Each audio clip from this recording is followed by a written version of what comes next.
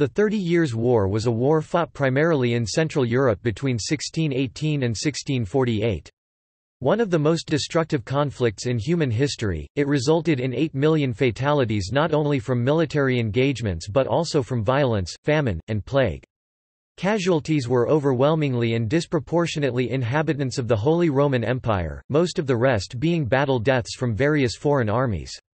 In terms of proportional German casualties and destruction, it was surpassed only by the period January to May 1945. One of its enduring results was 19th-century Pan-Germanism, when it served as an example of the dangers of a divided Germany and became a key justification for the 1871 creation of the German Empire, initially a war between various Protestant and Catholic states in the fragmented Holy Roman Empire. It gradually developed into a more general conflict involving most of the European great powers.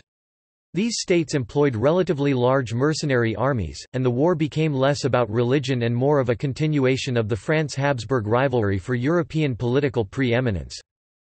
The war was preceded by the election of the new Holy Roman Emperor, Ferdinand II, who tried to impose religious uniformity on his domains, forcing Roman Catholicism on its peoples. The northern Protestant states, angered by the violation of their rights to choose, which had been granted in the Peace of Augsburg, banded together to form the Protestant Union. Ferdinand II was a devout Roman Catholic and much more intolerant than his predecessor, Rudolf II, who ruled from the largely Protestant city of Prague. Ferdinand's policies were considered strongly pro-Catholic and anti-Protestant. These events caused widespread fears throughout northern and central Europe, and triggered the Protestant Bohemians living in the then relatively loose dominion of Habsburg Austria and also with the Holy Roman Empire to revolt against their nominal ruler, Ferdinand II. After the so-called defenestration of Prague deposed the emperor's representatives in Prague, the Protestant estates and Catholic Habsburgs started gathering allies for war. The Protestant Bohemians ousted the Habsburgs and elected the Calvinist Frederick V, Elector of the Rhenish Palatinate, as the new king of the Kingdom of Bohemia. Frederick took the offer without the support of the Protestant Union. The southern states, mainly Roman Catholic, were angered by this.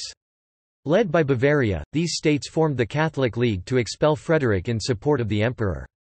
The empire soon crushed the perceived Protestant rebellion in the Battle of White Mountain, executing leading Bohemian aristocrats shortly after.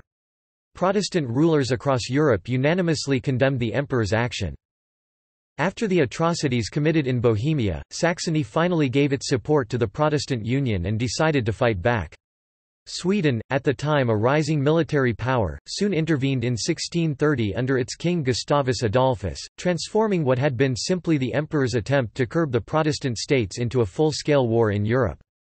Habsburg Spain, wishing to finally crush the Dutch rebels in the Netherlands and the Dutch Republic, which was still a part of the Holy Roman Empire, intervened under the pretext of helping its dynastic Habsburg ally, Austria.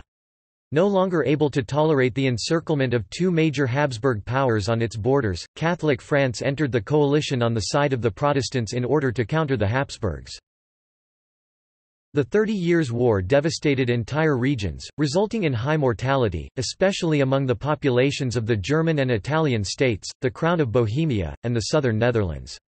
Both mercenaries and soldiers in fighting armies traditionally looted or extorted tribute to get operating funds, which imposed severe hardships on the inhabitants of occupied territories.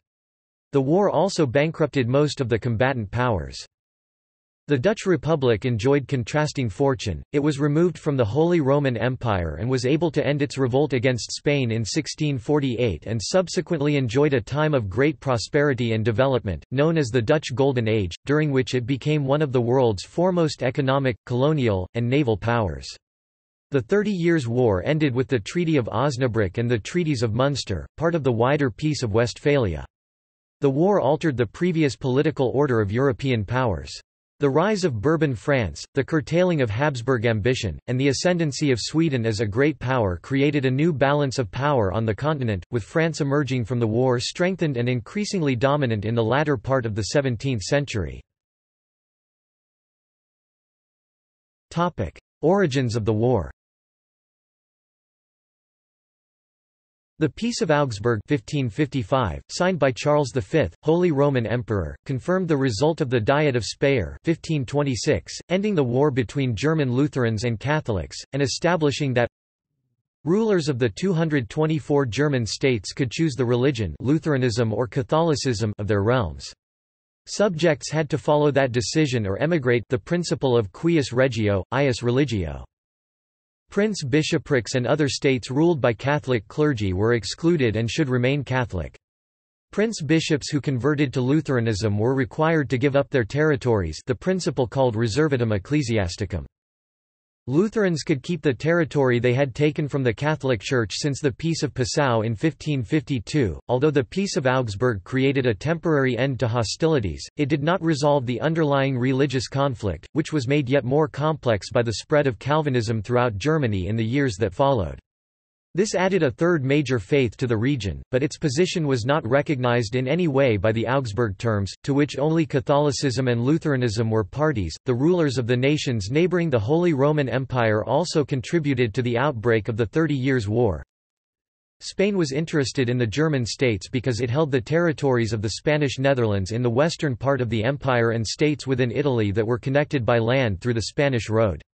The Dutch revolted against Spanish domination during the 1560s, leading to a protracted war of independence that led to a truce only in 1609. France was nearly surrounded by territory controlled by the two Habsburg states, Spain and the Holy Roman Empire, and feeling threatened, was eager to exert its power against the weaker German states. This dynastic concern overtook religious ones and led to Catholic France's participation on the otherwise Protestant side of the war. Sweden and Denmark-Norway were interested in gaining control over northern German states bordering the Baltic Sea. The Holy Roman Empire was a fragmented collection of largely independent states, a fragmentation that the Peace of Westphalia would solidify. The position of the Holy Roman Emperor was mainly titular, but the emperors, from the House of Habsburg, also directly ruled a large portion of imperial territory, lands of the Archduchy of Austria and the Kingdom of Bohemia, as well as the Kingdom of Hungary. The Austrian domain was thus a major European power in its own right, ruling over some 8 million subjects. Another branch of the House of Habsburg ruled over Spain and its empire, which included the Spanish Netherlands, southern Italy, the Philippines, and most of the Americas. In addition to Habsburg lands, the Holy Roman Empire contained several regional powers, such as the Duchy of Bavaria, the Electorate of Saxony, the Margraviate of Brandenburg, the Electorate of the Palatinate and the Landgraviate of Hesse. A vast number of minor independent duchies, free cities, abbeys, prince-bishoprics, and petty lordships whose authority sometimes extended to no more than a single village rounded out the empire. Apart from Austria and perhaps Bavaria, none of those entities was capable of national-level politics. Alliances between family-related states were common, due partly to the frequent practice of partible inheritance, i.e. splitting a lord's inheritance among his various sons. Religious tensions remained strong throughout the second half of the 16th century. The Peace of Augsburg began to unravel, some converted bishops refused to give up their bishoprics, and certain Habsburg and other Catholic rulers of the Holy Roman Empire and Spain sought to restore the power of Catholicism in the region. This was evident from the Cologne War 1583–88, a conflict initiated when the Prince-Archbishop of the city, Gebhard Truxus von Waldburg, converted to Calvinism. As he was an imperial elector, this could have produced a Protestant majority in the college that elected the Holy Roman Emperor, a position that was always held by a Roman Catholic. In the Cologne War, Spanish troops expelled the former Prince-Archbishop and replaced him with Ernst of Bavaria, a Roman Catholic. After this success, the Catholics regained peace, and the principle of cuius regio, ius religio began to be exerted more strictly in Bavaria, Würzburg, and other states.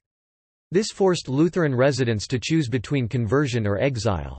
Lutherans also witnessed the defection of the Lords of the Palatinate 1560, Nassau 1578, Hesse-Kassel 1603, and Brandenburg 1613 to the new Calvinist faith.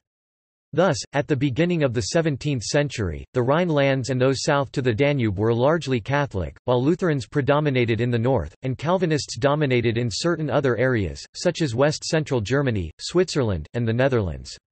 Minorities of each creed existed almost everywhere, however. In some lordships and cities, the numbers of Calvinists, Catholics, and Lutherans were approximately equal. Much to the consternation of their Spanish ruling cousins, the Habsburg emperors who followed Charles V, especially Ferdinand I and Maximilian II, but also Rudolf II, and his successor Matthias, were content to allow the princes of the empire to choose their own religious policies. These rulers avoided religious wars within the empire by allowing the different Christian faiths to spread without coercion. This angered those who sought religious uniformity.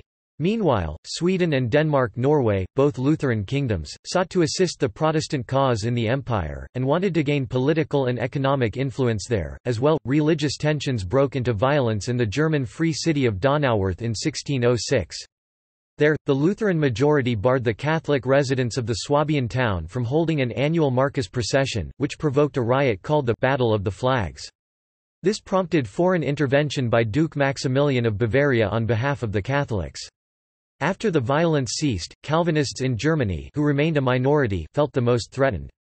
They banded together and formed the Protestant Union in 1608, under the leadership of the Elector Palatine Frederick IV, whose son, Frederick V, married Elizabeth Stuart, the Scottish-born daughter of King James VI of Scotland and I of England and Ireland.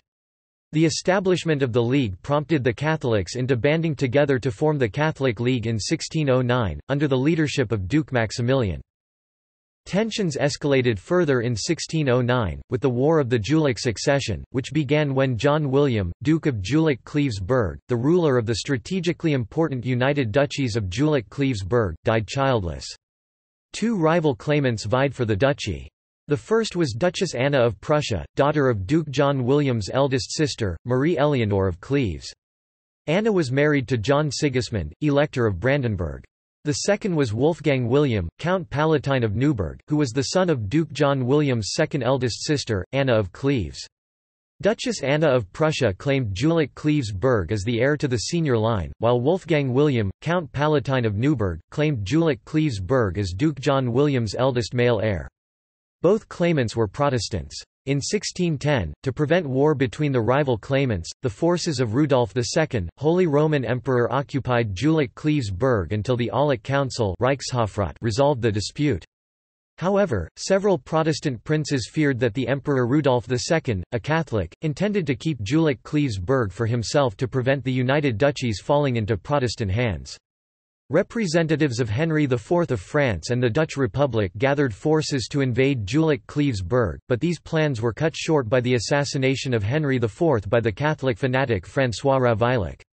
Hoping to gain an advantage in the dispute, Wolfgang William converted to Catholicism, John Sigismund, though, converted to Calvinism, although Anna of Prussia stayed Lutheran. The dispute was settled in 1614 with the Treaty of Xanten, by which the United Duchies were dismantled. Jülich and Burg were awarded to Wolfgang William, while John Sigismund gained Cleves, Mark, and Ravensburg. The background of the Dutch Revolt also has close relations to the events leading to the 30 Years' War. It was widely known that the 12 Years' Truce was set to expire in 1621, and throughout Europe it was recognized that at that time, Spain would attempt to reconquer the Dutch Republic. Forces under Ambrogio Spinola, 1st Marquis of the Balbazes, the Genoese commander of the Spanish army, would be able to pass through friendly territories to reach the Dutch Republic. The only hostile state that stood in his way was the electorate of the Palatinate.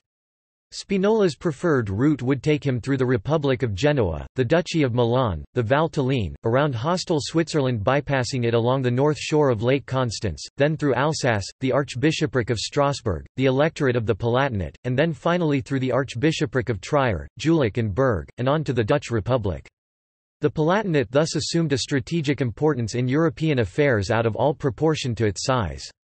This explains why the Protestant James VI and I arranged for the marriage of his daughter Elizabeth Stuart to Frederick V, Elector Palatine in 1612, in spite of the social convention that a princess would only marry another royal. By 1617, it was apparent that Matthias, Holy Roman Emperor and King of Bohemia, would die without an heir, with his lands going to his nearest male relative, his cousin Archduke Ferdinand II of Austria, heir apparent and Crown Prince of Bohemia. With the Oñate Treaty, Philip III of Spain agreed to this succession. Ferdinand, educated by the Jesuits, was a staunch Catholic who wanted to impose religious uniformity on his lands. This made him highly unpopular in Protestant, primarily Hussite, Bohemia. The Bohemian nobility rejected Ferdinand, who had been elected Bohemian crown prince in 1617.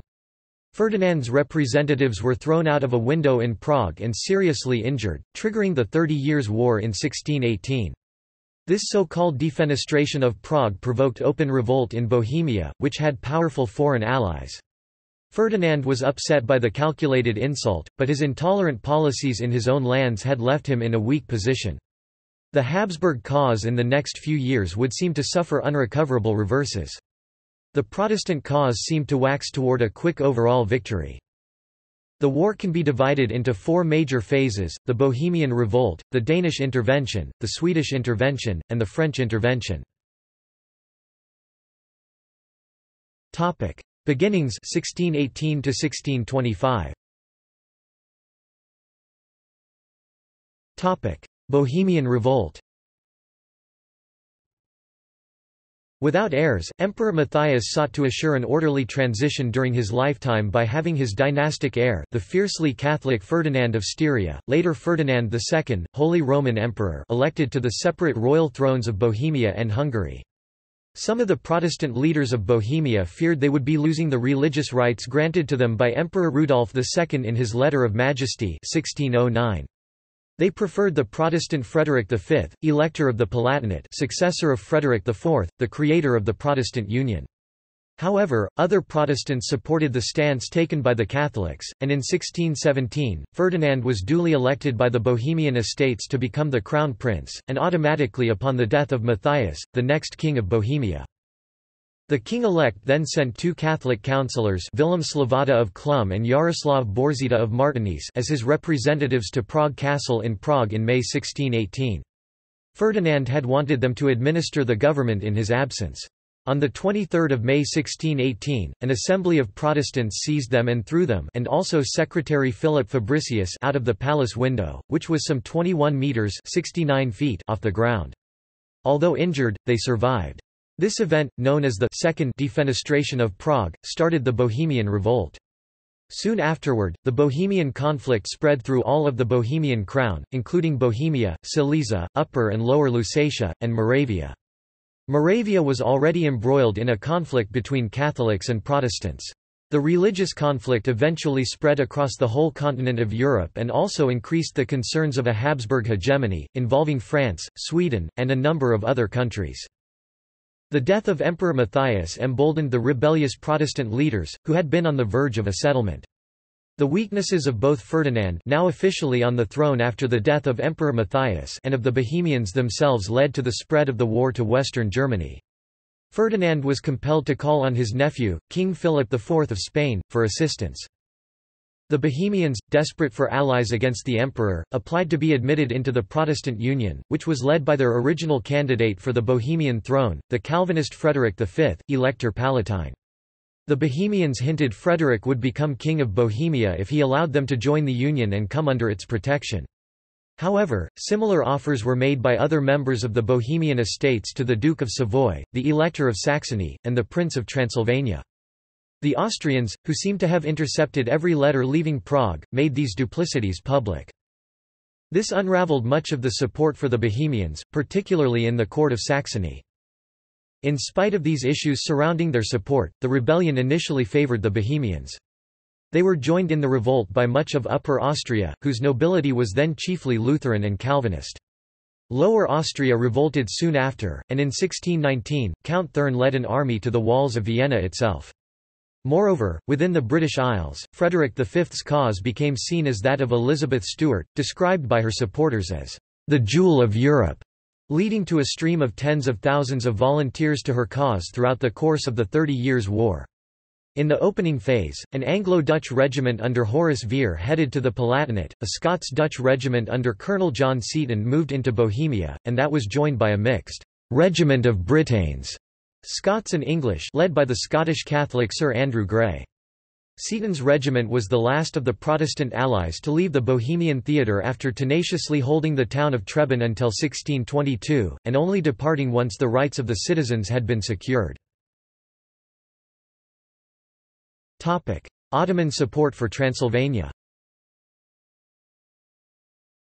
In the east, the Protestant Hungarian Prince of Transylvania, Gabriel Bethlen, led a spirited campaign into Hungary with the support of the Ottoman Sultan, Osman II.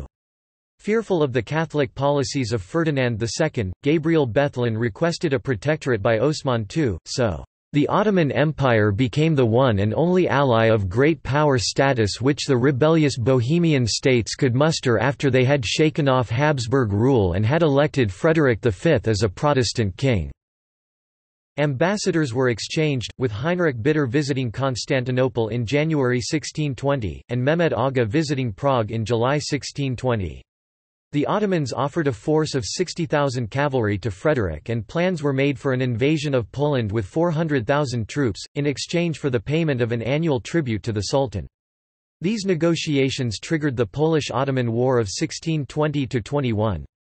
The Ottomans defeated the Poles, who were supporting the Habsburgs in the 30 Years' War, at the Battle of Sekora in September to October 1620, but were not able to further intervene efficiently before the Bohemian defeat at the Battle of the White Mountain in November 1620.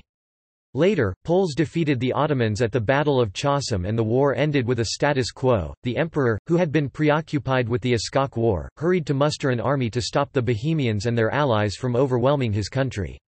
Count Bucquoy, the commander of the Imperial Army, defeated the forces of the Protestant Union led by Count Mansfeld at the Battle of Sablet, on 10 June 1619.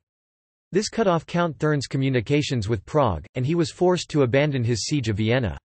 The Battle of Sablet also cost the Protestants an important ally, Savoy, long an opponent of Habsburg expansion.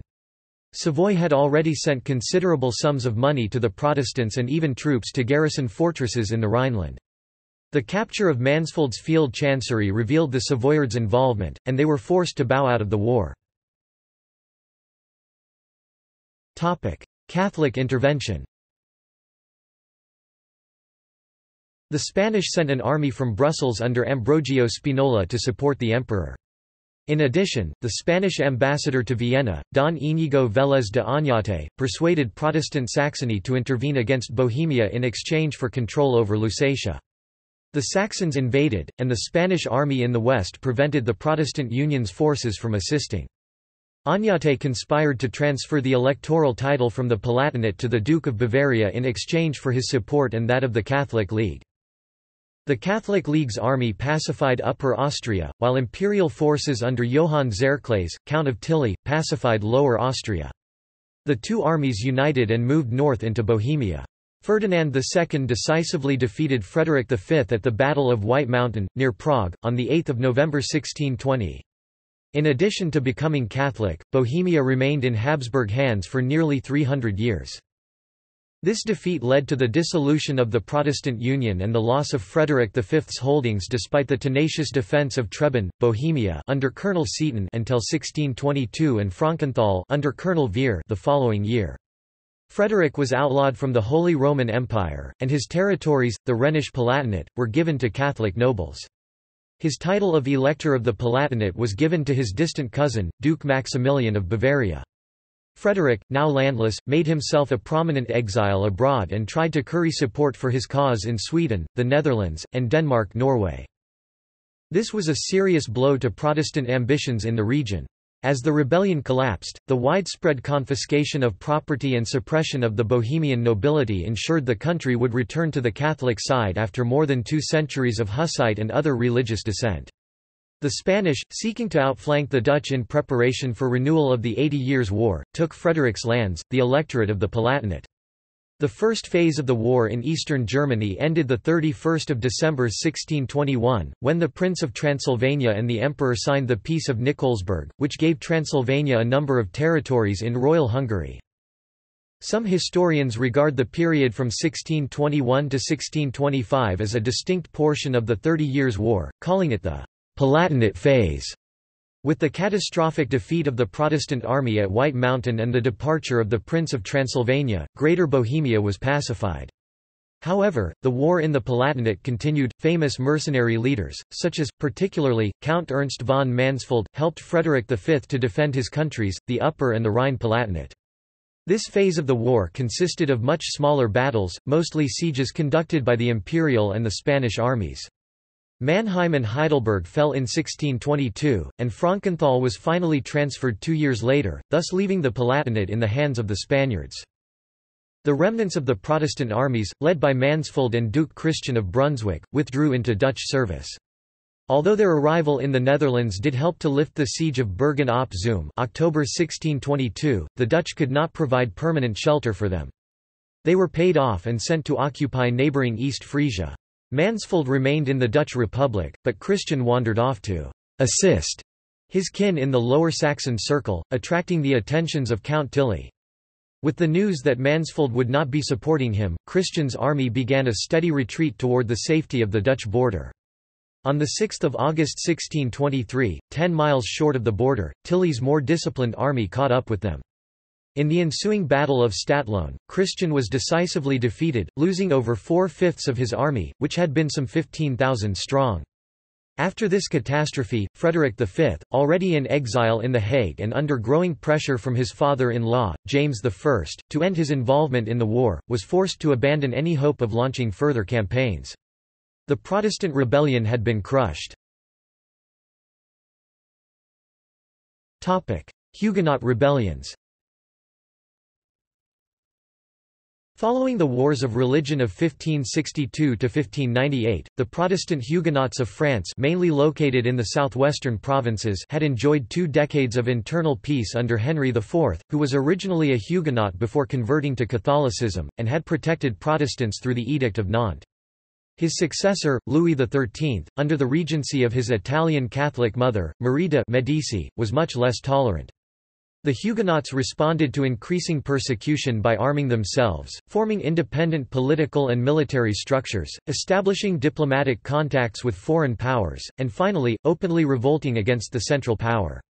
The revolt became an international conflict with the involvement of England in the Anglo-French War 1627–29. The House of Stuart in England had been involved in attempts to secure peace in Europe through the Spanish Match, and had intervened in the war against both Spain and France. However, defeat by the French, which indirectly led to the assassination of the English leader the Duke of Buckingham, lack of funds for war, and internal conflict between Charles I and his parliament led to a redirection of English involvement in European affairs, much to the dismay of Protestant forces on the continent. This had the continued reliance on the Anglo-Dutch Brigade as the main agency of English military participation against the Habsburgs, though regiments also fought for Sweden thereafter. France remained the largest Catholic kingdom unaligned with the Habsburg powers, and would later actively wage war against Spain. The French crown's response to the Huguenot rebellion was not so much a representation of the typical religious polarization of the 30 Years' War, but rather an attempt at achieving national hegemony by an absolutist monarchy. Danish intervention 1625–1630. Peace following the imperial victory at Stadtlohn 1623 proved short-lived, with conflict resuming at the initiation of Denmark–Norway. Danish involvement, referred to as the Low Saxon War or Kejserkrigen, the Emperor's War, began when Christian IV of Denmark, a Lutheran who also ruled as Duke of Holstein, a duchy within the Holy Roman Empire, helped the Lutheran rulers of the neighbouring principalities in what is now Lower Saxony by leading an army against the imperial forces in 1625. Denmark–Norway had feared that the recent Catholic successes threatened its sovereignty as a Protestant nation. Christian IV had also profited greatly from his policies in northern Germany. For instance, in 1621, Hamburg had been forced to accept Danish sovereignty. Denmark–Norway's King Christian IV had obtained for his kingdom a level of stability and wealth that was virtually unmatched elsewhere in Europe. Denmark–Norway was funded by tolls on the Øresund and also by extensive war reparations from Sweden. Denmark–Norway's cause was aided by France, which together with Charles I, had agreed to help subsidize the war, not the least because Christian was a blood uncle to both the Stuart king and his sister Elizabeth of Bohemia through their mother, Anne of Denmark. Some 13,700 Scottish soldiers were sent as allies to help Christian IV under the command of General Robert Maxwell, 1st Earl of Nithsdale. Moreover, some 6,000 English troops under Charles Morgan also eventually arrived to bolster the defence of Denmark–Norway, though it took longer for these to arrive than Christian hoped, not the least due to the ongoing British campaigns against France and Spain. Thus, Christian, as war leader of the Lower Saxon Circle, entered the war with an army of only 20,000 mercenaries, some of his allies from England and Scotland, and a national army 15,000 strong, leading them as Duke of Holstein rather than as King of Denmark-Norway. To fight Christian, Ferdinand II employed the military help of Albrecht von Wallenstein, a Bohemian nobleman who had made himself rich from the confiscated estates of his Protestant countrymen. Wallenstein pledged his army, which numbered between 30,000 and 100,000 soldiers, to Ferdinand II in return for the right to plunder the captured territories. Christian, who knew nothing of Wallenstein's forces when he invaded, was forced to retire before the combined forces of Wallenstein and Tilly. Christian's mishaps continued when all of the allies he thought he had were forced aside. France was in the midst of a civil war, Sweden was at war with the Polish-Lithuanian Commonwealth, and neither Brandenburg nor Saxony was interested in changes to the tenuous peace in eastern Germany. Moreover, neither of the substantial British contingents arrived in time to prevent Wallenstein defeating Mansfeld's army at the Battle of Dessau Bridge 1626 or Tilly's victory at the Battle of Lutter 1626. Mansfeld died some months later of illness, apparently tuberculosis, in Dalmatia. Wallenstein's army marched north, occupying Mecklenburg, Pomerania, and Jutland itself, but proved unable to take the Dano-Norwegian capital Copenhagen on the island of Zealand. Wallenstein lacked a fleet, and neither the Hanseatic ports nor the Poles would allow the building of an imperial fleet on the Baltic coast. He then laid siege to Stralsund, the only belligerent Baltic port with sufficient facilities to build a large fleet. It soon became clear, however, that the cost of continuing the war would far outweigh any gains from conquering the rest of Denmark. Wallenstein feared losing his northern German gains to a Danish-Swedish alliance, while Christian IV had suffered another defeat in the Battle of Wolgast 1628. Both were ready to negotiate. Negotiations concluded with the Treaty of Lübeck in 1629, which stated that Christian IV could retain control over Denmark-Norway, including the duchies of Schleswig and Holstein, if he would abandon his support for the Protestant German states. Thus, in the following 2 years, the Catholic powers subjugated more land. At this point, the Catholic League persuaded Ferdinand II to take back the Lutheran holdings that were, according to the Peace of Augsburg, rightfully the possession of the Catholic Church. Enumerated in the Edict of Restitution 1629, these possessions included 2 archbishoprics, 16 bishoprics, and hundreds of monasteries. In the same year, Gabriel Bethlen, the Calvinist Prince of Transylvania, died. Only the port of Stralsund continued to hold out against Wallenstein and the Emperor, having been bolstered by Scottish volunteers who arrived from the Swedish army to support their countrymen already there in the service of Denmark-Norway. These men were led by Colonel Alexander Leslie, who became governor of the city. As Colonel Robert Monroe recorded, Sir Alexander Leslie being made governor, he resolved for the credit of his countrymen, to make an outfall upon the enemy, and desirous to confer the credit on his own nation alone, being his first essay in that city. Leslie held Stralsund until 1630, using the port as a base to capture the surrounding towns and ports to provide a secure beach head for a full-scale Swedish landing under Gustavus Adolphus.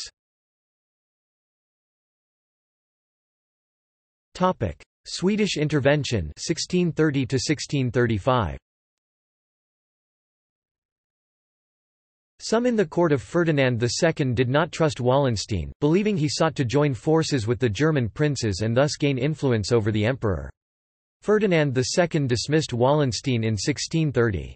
He later recalled him, after the Swedes, led by King Gustavus Adolphus, had successfully invaded the Holy Roman Empire and turned the tables on the Catholics. Like Christian IV before him, Gustavus Adolphus came to aid the German Lutherans, to forestall Catholic suzerainty in his backyard, and to obtain economic influence in the German states around the Baltic Sea.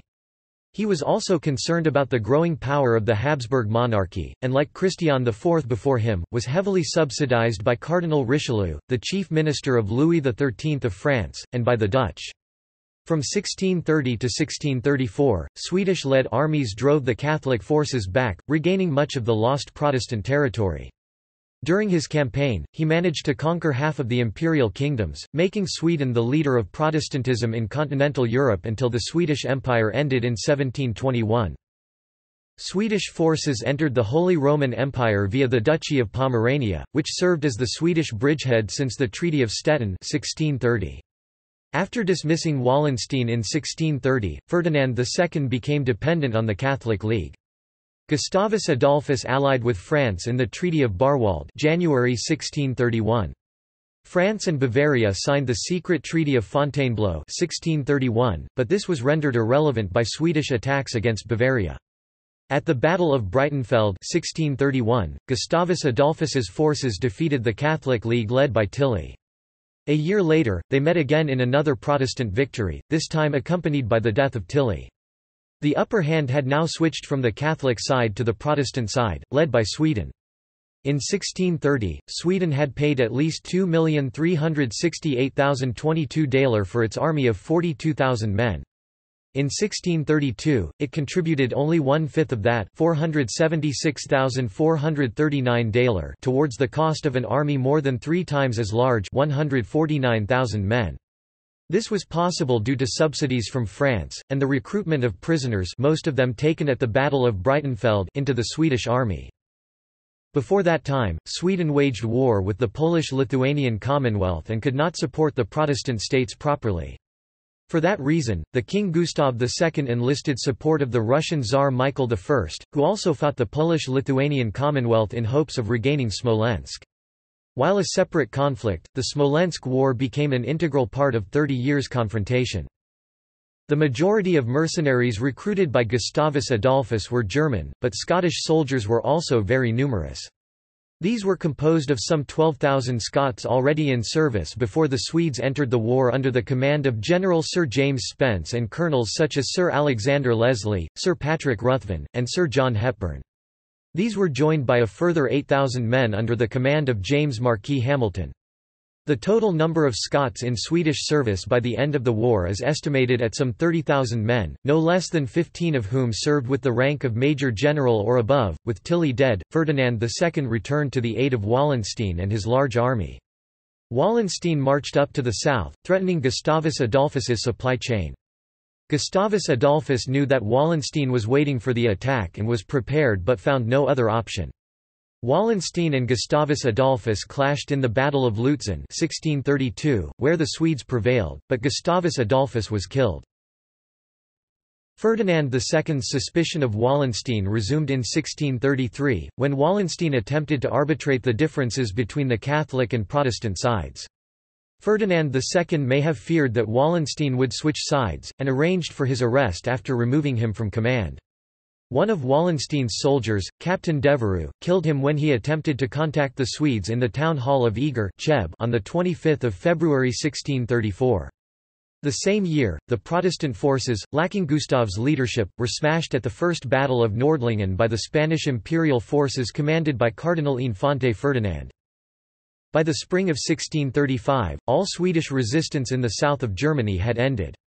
After that, the Imperial and Protestant German sides met for negotiations, producing the Peace of Prague 1635, which entailed a delay in the enforcement of the Edict of Restitution for 40 years and allowed Protestant rulers to retain secularized bishoprics held by them in 1627. This protected the Lutheran rulers of northeastern Germany, but not those of the south and west, whose lands had been occupied by the Imperial or League armies prior to 1627.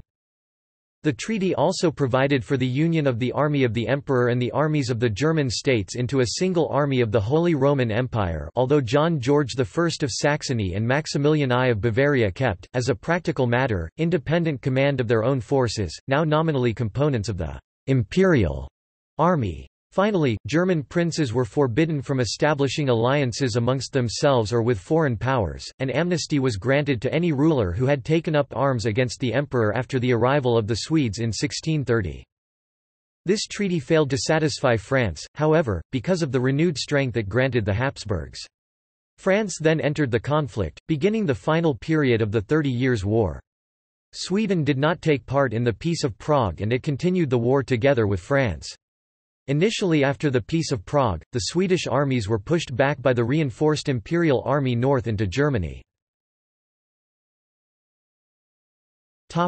French intervention and continued Swedish participation 1635 to 1648. France, although mostly Roman Catholic, was a rival of the Holy Roman Empire and Spain. Cardinal Richelieu, the chief minister of King Louis XIII of France, considered the Habsburgs too powerful, since they held a number of territories on France's eastern border, including portions of the Low Countries. Richelieu had already begun intervening indirectly in the war in January 1631, when the French diplomat Hercule de Charnacé signed the Treaty of Barwald with Gustavus Adolphus, by which France agreed to support the Swedes with 1 million livres each year in return for a Swedish promise to maintain an army in Germany against the Habsburgs. The treaty also stipulated that Sweden would not conclude a peace with the Holy Roman Emperor without first receiving France's approval. After the Swedish rout at Nordlingen in September 1634 and the Peace of Prague in 1635, in which the Protestant German princes sued for peace with the emperor, Sweden's ability to continue the war alone appeared doubtful, and Richelieu made the decision to enter into direct war against the Habsburgs. France declared war on Spain in May 1635 and the Holy Roman Empire in August 1636, opening offensives against the Habsburgs in Germany and the Low Countries. France aligned her strategy with the allied Swedes in Wismar 1636 and Hamburg 1638.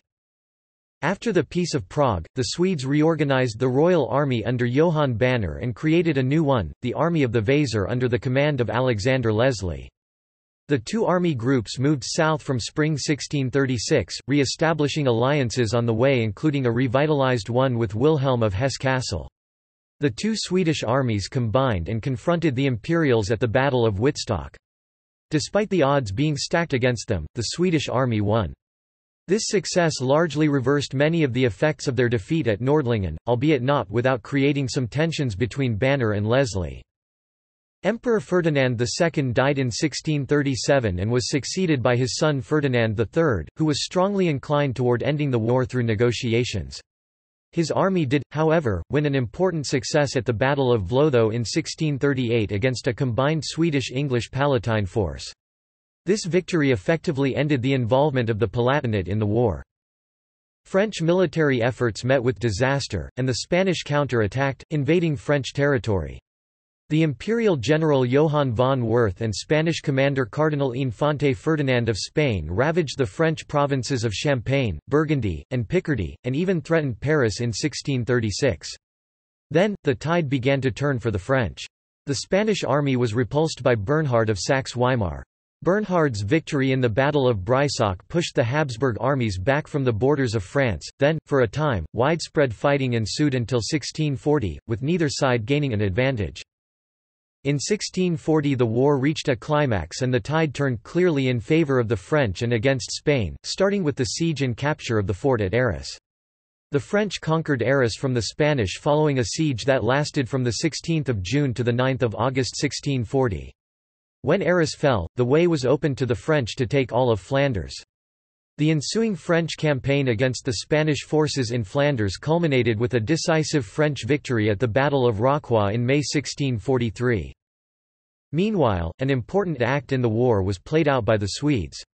After the Battle of Wittstock, the Swedish army regained the initiative in the German campaign. In the Second Battle of Breitenfeld in 1642, outside Leipzig, the Swedish Field Marshal Lennart Torstensson defeated an army of the Holy Roman Empire led by Archduke Leopold Wilhelm of Austria and his deputy, Prince General Ottavio Piccolomini, Duke of Amalfi. The imperial army suffered 20,000 casualties. In addition, the Swedish army took 5,000 prisoners and seized 46 guns, at a cost to themselves of 4,000 killed or wounded. The battle enabled Sweden to occupy Saxony and impressed on Ferdinand III the need to include Sweden, and not only France, in any peace negotiations. Louis XIII died in 1643, leaving his 5-year-old son Louis XIV on the throne. Mere days later, French General Louis II de Bourbon, 4th Prince de Condé, Duc d'Enghien, the Great Condé, defeated the Spanish army at the Battle of Rocroi in 1643. The same year, however, the French were defeated by the Imperial and Catholic League forces at the Battle of Tuttlingen. The chief minister of Louis XIII, Cardinal Mazarin, facing the domestic crisis of the Fronde in 1645, began working to end the war. In 1643, Denmark-Norway made preparations to again intervene in the war, but on the imperial side against Sweden. The Swedish Marshal Lennart Torstensson expelled Danish Prince Frederick from Bremen-Verden, gaining a stronghold south of Denmark-Norway and hindering Danish participation as mediators in the peace talks in Westphalia. Torstensson went on to occupy Jutland, and after the Royal Swedish Navy under Carl Gustaf Wrangel inflicted a decisive defeat on the Danish Navy in the Battle of Fehmarn Belt in an action of 13 October 1644, forcing them to sue for peace. With Denmark-Norway out of the war, Torstensson then pursued the imperial army under Gallas from Jutland in Denmark south to Bohemia. At the Battle of Jankow near Prague, the Swedish army defeated the imperial army under Gallas and could occupy Bohemian lands and threaten Prague, as well as Vienna. In 1645, a French army under Turenne was almost destroyed by the Bavarians at the Battle of Herbsthausen. However, reinforced by Louis II de Bourbon, Prince de Condé, it defeated its opponent in the Second Battle of Nordlingen. The last Catholic commander of note, Baron Franz von Mercy, died in the battle. However, the French army's effort on the Rhine had little result, in contrast to its string of victories in Flanders and Artois. The same year, the Swedes entered Austria and besieged Vienna, but they could not take the city and had to retreat.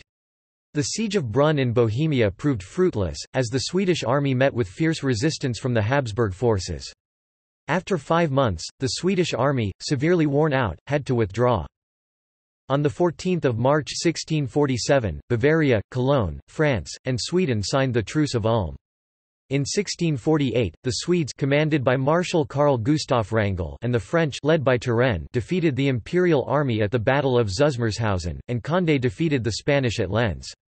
However, an imperial army led by Octavio Piccolomini managed to check the Franco-Swedish army in Bavaria, though their position remained fragile. The Battle of Prague in 1648 became the last action of the 30 Years' War. The general Hans Christoph von Königsmarck, commanding Sweden's flying column, entered the city and captured Prague Castle, where the event that triggered the war, the defenestration of Prague, took place, 30 years before. There, they captured many valuable treasures, including the Codex Gigas, which is still today preserved in Stockholm. However, they failed to conquer the right bank part of Prague and the Old City, which resisted until the end of the war. These results left only the imperial territories of Austria safely in Habsburg hands. The war in the Iberian Peninsula, Spain, Catalonia, Portugal 1640–1648. News of the French victories in Flanders in 1640 provided strong encouragement to separatist movements against Habsburg Spain in the territories of Catalonia and Portugal. It had been the conscious goal of Cardinal Richelieu to promote a «war by diversion» against the Spanish, enhancing difficulties at home that might encourage them to withdraw from the war. To fight this war by diversion, Cardinal Richelieu had been supplying aid to the Catalans and Portuguese. The Reapers' War Catalan revolt had sprung up spontaneously in May 1640. The threat of having an anti-Habsburg territory establishing a powerful base south of the Pyrenees caused an immediate reaction from the monarchy. The Habsburg government sent a large army of 26,000 men to crush the Catalan revolt. On its way to Barcelona, the Spanish army retook several cities, executing hundreds of prisoners, and a rebel army of the recently proclaimed Catalan Republic was defeated in Martorell, near Barcelona, on January 23. In response, the rebels reinforced their efforts and the Catalan Generalitat obtained an important military victory over the Spanish army in the Battle of Montjuïc, January 26, 1641, which dominated the city of Barcelona. Perpignan was taken from the Spanish after a siege of 10 months, and the whole of Roussillon fell under direct French control. The Catalan ruling powers half-heartedly accepted the proclamation of Louis XIII of France as sovereign Count of Barcelona. As Louis I of Catalonia for the next decade, the Catalans fought under French vassalage, taking the initiative after Montjuïc. Meanwhile, increasing French control of political and administrative affairs, in particular in northern Catalonia, and a firm military focus on the neighbouring Spanish kingdoms of Valencia and Aragon, in line with Richelieu's war against Spain, gradually undermined Catalan enthusiasm for the French. In parallel, in December 1640, the Portuguese rose up against Spanish rule and once again Richelieu supplied aid to the insurgents.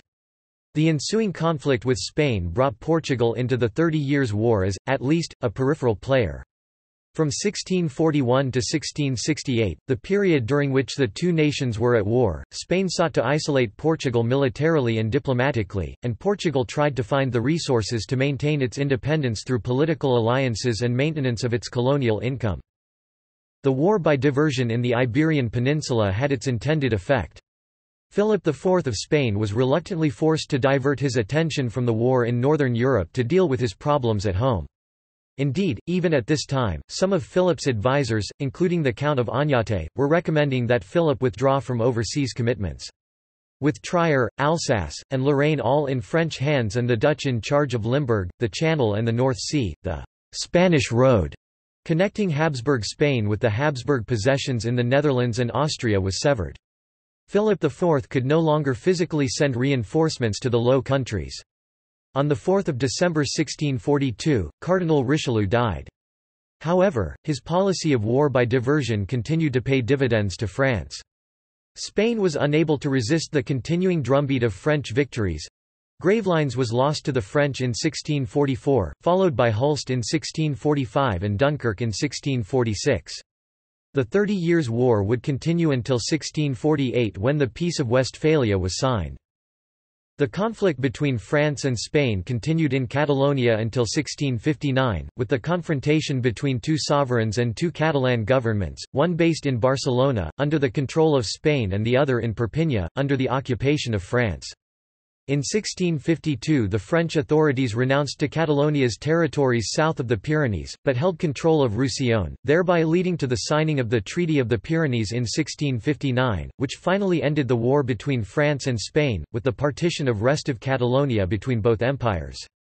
The Portuguese Restoration War ended with the Treaty of Lisbon in 1668, that terminated the 60-year Iberian Union. Peace of Westphalia 1648. Over a 4-year period, the warring parties, the Holy Roman Empire, France, and Sweden, were actively negotiating at Osnabrück and Münster in Westphalia. The end of the war was not brought about by one treaty, but instead by a group of treaties such as the Treaty of Hamburg. On 15 May 1648, the Peace of Münster was signed, ending the 30 Years' War. Over 5 months later, on 24 October, the treaties of Münster and Osnabrück were signed. Casualties and disease. The war ranks with the worst famines and plagues as the greatest medical catastrophe in modern European history. Lacking good census information, historians have extrapolated the experience of well-studied regions. John Thibault agrees with the conclusions in Gunther Franz's Der Dreißigjährige Krieg und das deutsche Volk 1940, that population losses were great but varied regionally, ranging as high as 50%, and says his estimates are the best available. The war killed soldiers and civilians directly, caused famines, destroyed livelihoods, disrupted commerce, postponed marriages and childbirth, and forced large numbers of people to relocate. The overall reduction of population in the German states was typically 25% to 40%. Some regions were affected much more than others. For example, Württemberg lost 3/4 of its population during the war. In the region of Brandenburg, the losses had amounted to half, while in some areas, an estimated 2/3 of the population died. Overall, the male population of the German states was reduced by almost half. The population of the Czech lands declined by 1/3 due to war, disease, famine, and the expulsion of Protestant Czechs. Much of the destruction of civilian lives and property was caused by the cruelty and greed of mercenary soldiers. Villages were especially easy prey to the marauding armies. Those that survived, like the small village of Dries near Mainz, would take almost 100 years to recover. The Swedish armies alone may have destroyed up to 2,000 castles, 18,000 villages, and 1,500 towns in Germany, 1/3 of all German towns. The war caused serious dislocations to both the economies and populations of Central Europe, but may have done no more than seriously exacerbate changes that had begun earlier. Also, some historians contend that the human cost of the war may actually have improved the living standards of the survivors. According to Ulrich Pfister, Germany was one of the richest countries in Europe per capita in 1500, but ranked far lower in 1600. Then, it recovered during the 1600 to 1660 period, in part thanks to the demographic shock of the 30 Years' War. Pestilence of several kinds raged among combatants and civilians in Germany and surrounding lands from 1618 to 1648. Many features of the war spread disease. These included troop movements, the influx of soldiers from foreign countries, and the shifting locations of battle fronts. In addition, the displacement of civilian populations and the overcrowding of refugees into cities led to both disease and famine. Information about numerous epidemics is generally found in local chronicles, such as parish registers and tax records, that are often incomplete and may be exaggerated. The chronicles do show that epidemic disease was not a condition exclusive to wartime, but was present in many parts of Germany for several decades prior to 1618, when the Imperial and Danish armies clashed in Saxony and Thuringia during 1625 and 1626. Disease and infection in local communities increased. Local chronicles repeatedly referred to head disease, Hungarian disease, and a spotted disease identified as typhus. After the Mantuan War, between France and the Habsburgs in Italy, the northern half of the Italian peninsula was in the throes of a bubonic plague epidemic, Italian plague of 1629 to 1631. During the unsuccessful siege of Nuremberg, in 1632, civilians and soldiers in both the Imperial and Swedish armies succumbed to typhus and scurvy. 2 years later, as the Imperial army pursued the defeated Swedes into southwest Germany, deaths from epidemics were high along the Rhine River. Bubonic plague continued to be a factor in the war. Beginning in 1634, Dresden, Munich, and smaller German communities such as Oberammergau recorded large numbers of plague casualties. In the last decades of the war, both typhus and dysentery had become endemic in Germany. Contemporary records recall, in harrowing detail, what life was like. People were starving in huge numbers and the church even received reports of cannibalism. Witch hunts. Among the other great social traumas abetted by the war was a major outbreak of witch hunting. This violent wave of inquisitions first erupted in the territories of Franconia during the time of the Danish intervention, and the hardship and turmoil the conflict had produced among the general population enabled the hysteria to spread quickly to other parts of Germany. Residents of areas that had been devastated not only by the conflict itself, but also by the numerous crop failures, famines, and epidemics that accompanied it, were quick to attribute these calamities to supernatural causes. In this tumultuous and highly volatile environment, allegations of witchcraft against neighbors and fellow citizens flourished. The sheer volume of trials and executions during this time would mark the period as the peak of the European witch-hunting phenomenon. The persecutions began in the bishopric of Würzburg, then under the leadership of Prince Bishop Philipp Adolf von Ehrenberg. An ardent devotee of the Counter-Reformation, Ehrenberg was eager to consolidate Catholic political authority in the territories he administered. Beginning in 1626, Ehrenberg staged numerous mass trials for witchcraft in which all levels of society, including the nobility and the clergy, found themselves targeted in a relentless series of purges. By 1630, 219 men, women, and children had been burned at the stake in the city of Würzburg itself, while an estimated 900 people are believed to have been put to death in the rural areas of the province. Concurrent with the events in Würzburg, Prince Bishop Johann von Dornheim would embark upon a similar series of large-scale witch trials in the nearby territory of Bamberg. A specially designed Malefizhouse crime house was erected containing a torture chamber, whose walls were adorned with Bible verses, in which to interrogate the accused. The Bamberg witch trials would drag on for 5 years and claimed upwards of 1,000 lives, among them Dorothea Flock and the city's longtime burgermeister mayor Johannes Junius. Meanwhile, 274 suspected witches were put to the torch in the bishopric of Eichstätt in 1629, while another 50 perished in the adjacent duchy of Palatinate-Neuburg that same year. Elsewhere, the persecutions arrived in the wake of the early imperial military successes. The witch hunts expanded into Baden following its reconquest by Tilly, while the imperial victory in the Palatinate opened the way for their eventual spread to the Rhineland. The Rhenish electorates of Mainz and Trier both witnessed mass burnings of suspected witches during this time. In Cologne, the territory's Prince-Elector, Ferdinand of Bavaria, presided over a particularly infamous series of witchcraft trials that included the controversial prosecution of Katharina Hennet, who was burned at the stake in 1627. During this time, the witch hunts also continued their unchecked growth, as new and increased incidents of alleged witchcraft began surfacing in the territories of Westphalia. The witch hunts reached their peak around the time of the Edict of Restitution in 1629, and much of the remaining institutional and popular enthusiasm for them faded in the aftermath of Sweden's entry into the war the following year. However, in Würzburg, the persecutions continued until the death of Ehrenberg in July, 1631.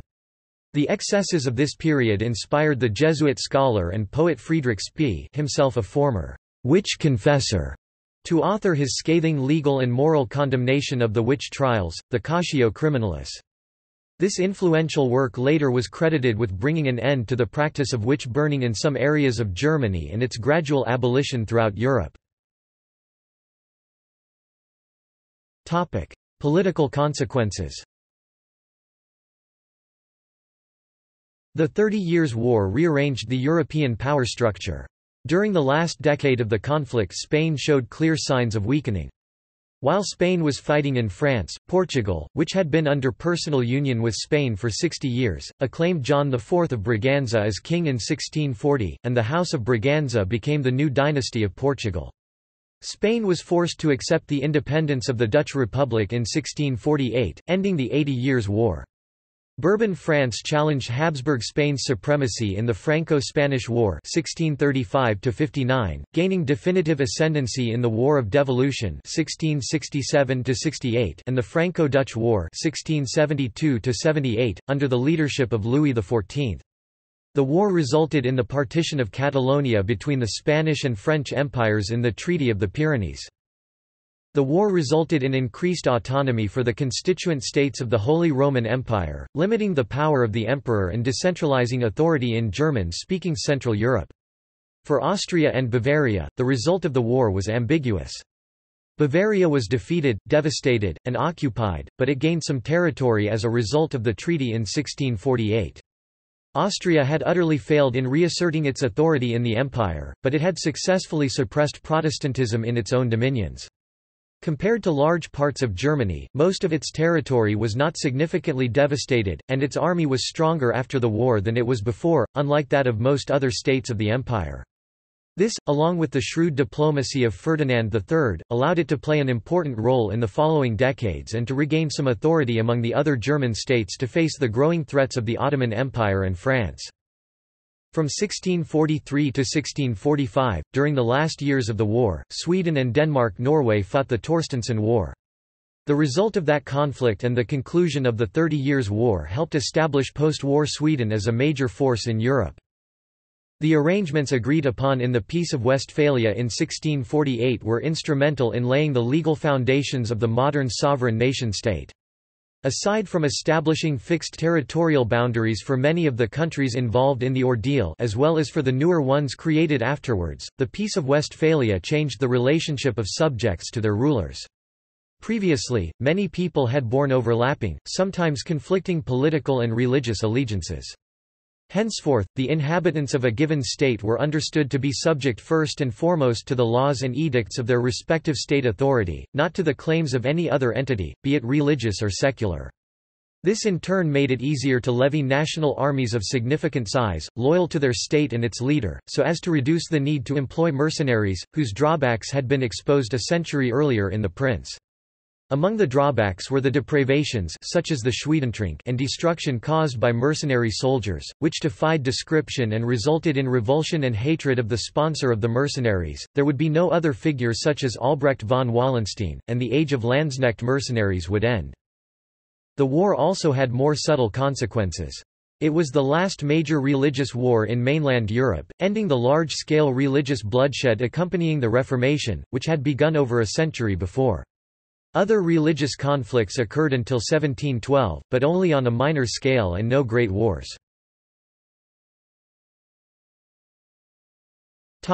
Outside Europe.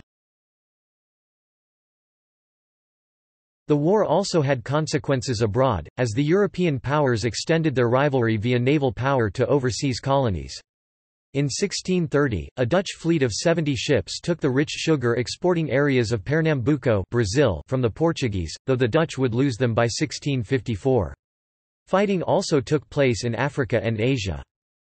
Philip II and III of Portugal used forts built from the destroyed temples, including Fort Frederick in Trincomalee, and others in southern Ceylon such as Colombo and Gale Fort, to fight sea battles with the Dutch, Danish, French, and English. This was the beginning of the island's loss of sovereignty. Later the Dutch and English succeeded the Portuguese as colonial rulers of the island. Involvement. In fiction. Novels. Vida y Hechos de Estebanilo González, Hombre de Buen Humor, compuesta por él mismo, Antwerp, 1646, the last of the great Spanish Golden Age picaresque novels. This is set against the background of the 30 Years' War. It is thought to have been written by a man in the entourage of Ottavio Piccolomini. The main character crisscrosses Europe at war in his role as messenger. He witnesses the 1634 Battle of Nordlingen, among other events. Simplicius Simplicissimus 1668 by Hans Jakob Christoffel von Grimmelshausen, one of the most important German novels of the 17th century, is the comic fictional autobiography of a half-German, half-Scottish peasant turned mercenary. He serves under various powers during the war. The book is based on the author's first-hand experience. Memoirs of a Cavalier 1720 by Daniel Defoe is subtitled, "A Military Journal of the Wars in Germany, and the Wars in England. From the years 1632 to 1648." Alessandro Manzoni's The Betrothed 1842 is an historical novel taking place in Italy in 1629. It treats a couple whose marriage is interrupted by the bubonic plague, and other complications of 30 Years' War. G. A. Henty, The Lion of the North, The Adventures of a Scottish Lad During the 30 Years' War 2-volume, 1997 reprint. It is available under a number of subtitle variants, including a comic strip.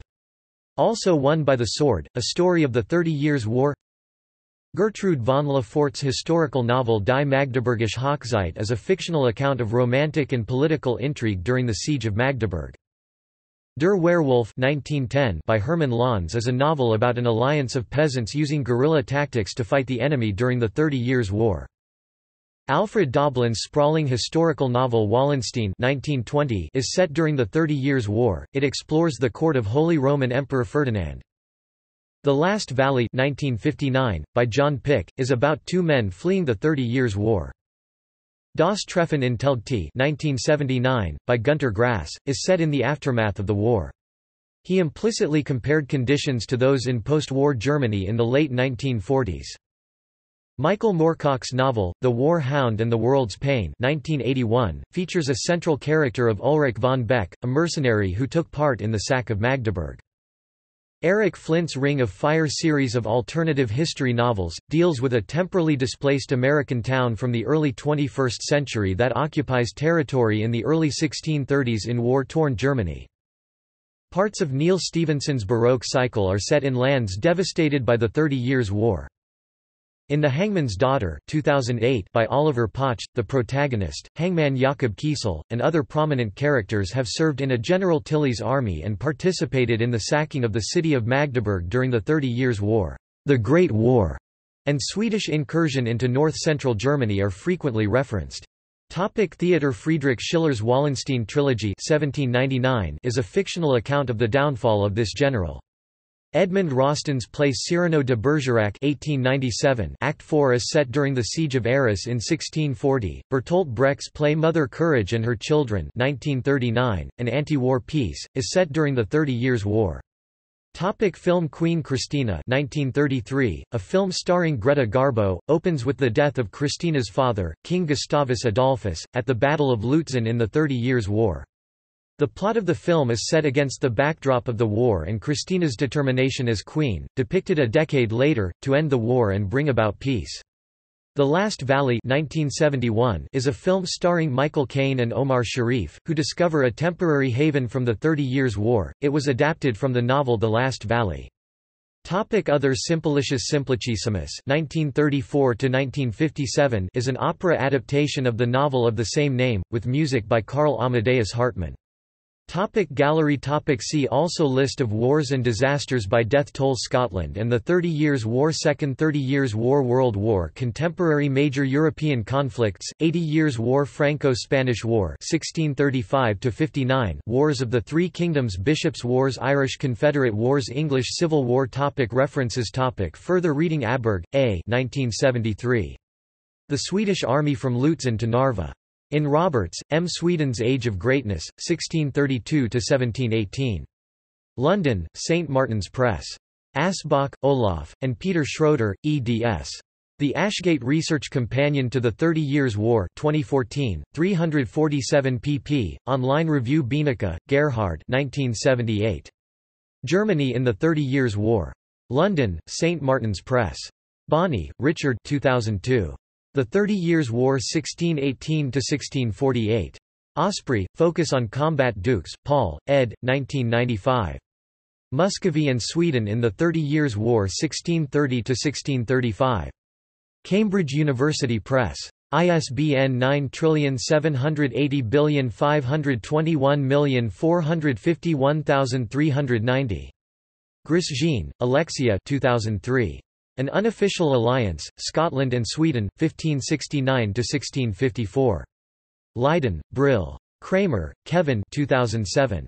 The 30 Years' War and German Memory in the 19th Century. Lincoln, University of Nebraska. ISBN 978-0-8032-1562-7. Gindley, Antonin 1884. History of the 30 Years' War.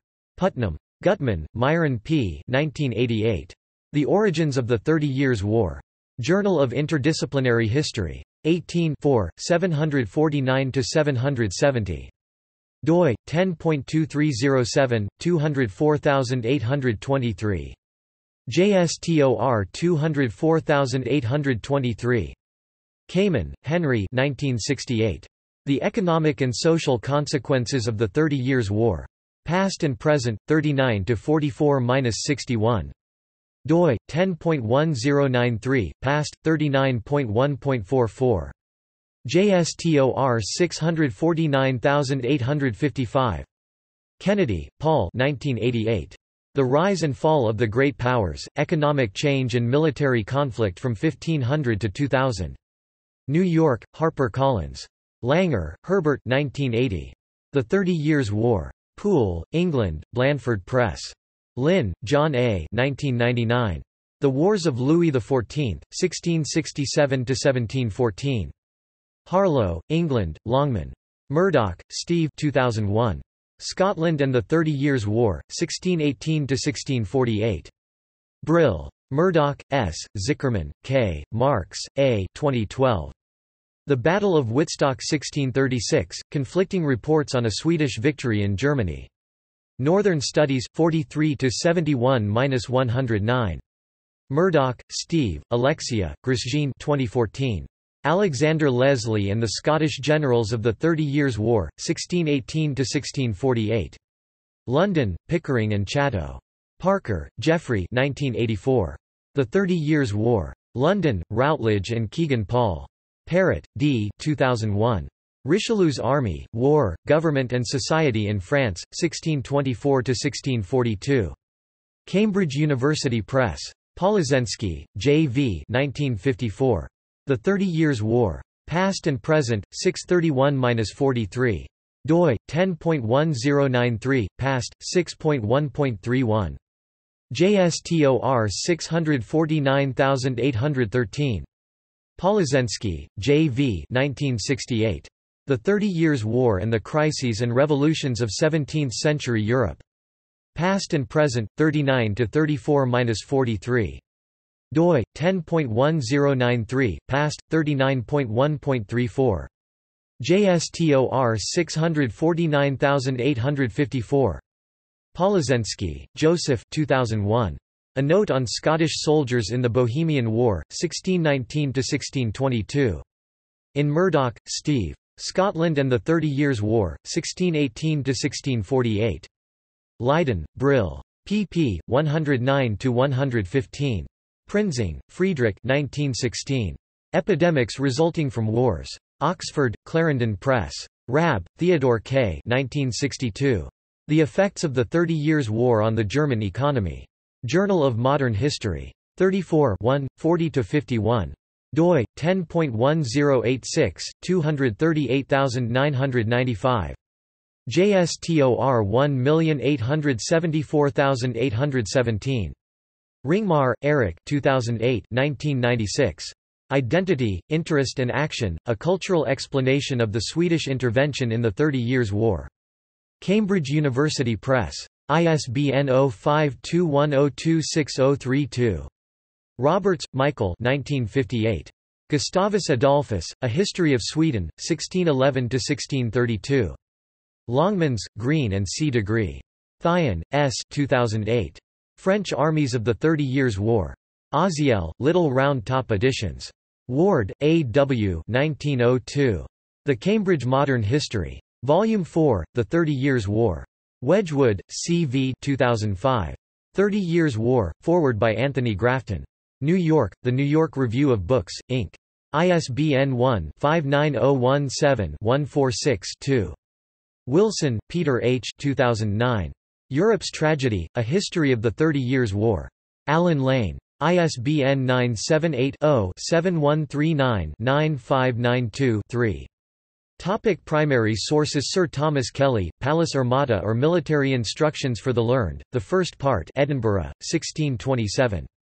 Monro, R. His Expedition with a Worthy Scots Regiment called Mac Keys, 2 vols, London, 1637. www.exclassics.com/monro/monroint.htm. Helfurich, Trent J., ed. The 30 Years' War, A Documentary History, Indianapolis, Hackett, 2009. 352 pages. 38 key documents including diplomatic correspondence, letters, broadsheets, treaties, poems, and trial records. Excerpt and text search. Wilson, Peter H. ed. The 30 Years' War, A Sourcebook 2010, includes state documents, treaties, correspondence, diaries, financial records, artwork, 240 pp. Dr. Bernd Warlick has edited 4 diaries of the 30 Years' War 1618–1648.